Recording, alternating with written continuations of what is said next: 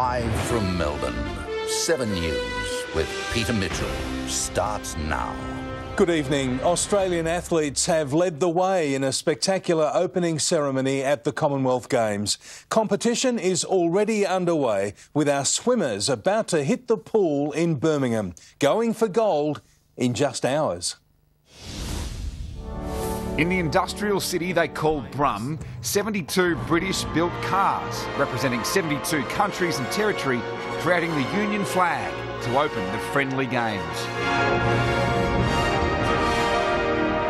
Land Rovers and one final Aston Martin, not carrying British spy Bond, but the future King and Queen. Please welcome to the Alexander Stadium, their Royal Highnesses, the Prince of Wales and the Duchess of Cornwall. Prince Charles and the Duchess of Cornwall officially attending on behalf of the 96-year-old Queen.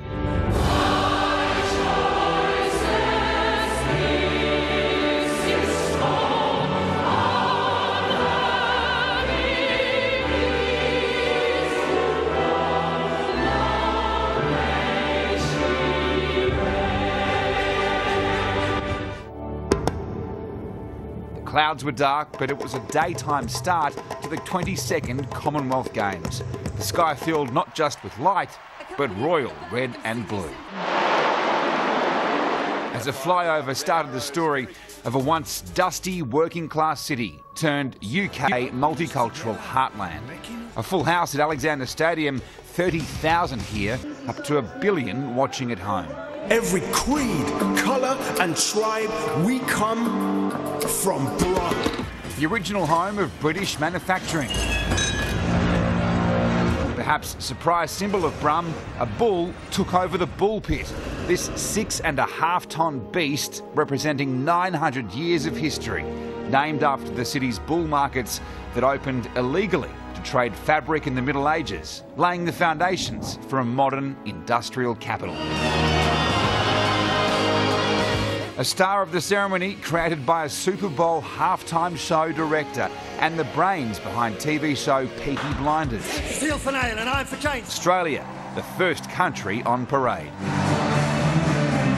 Our famous wide grins beaming from flag bearers Kookaburra Eddie Ockenden and squash star Rachel Grinham. So exciting to see our flag bearers.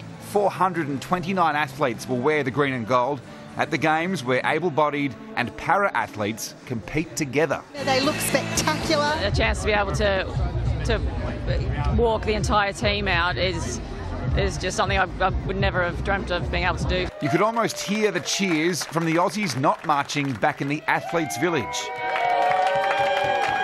The Indian team was welcomed loudly by the city's large number of South Asian immigrants. Our biggest opponent, England, walking in to Queen. Home soil, the first time since Manchester 2002. Hidden in a baton that's travelled 269 days, 140,000 kilometres through 7,500 pairs of hands was a message from Her Majesty, read by a prince taking centre stage. My warmest thanks go to all those who have worked so hard to ensure the success of this particularly special sporting event. And I wish each athlete and team every success. It now gives me the greatest pleasure to declare the 22nd Commonwealth Games open. More than 1,500 cast members, 30,000 LED wristbands, lighting the night for hometown boys Duran Duran.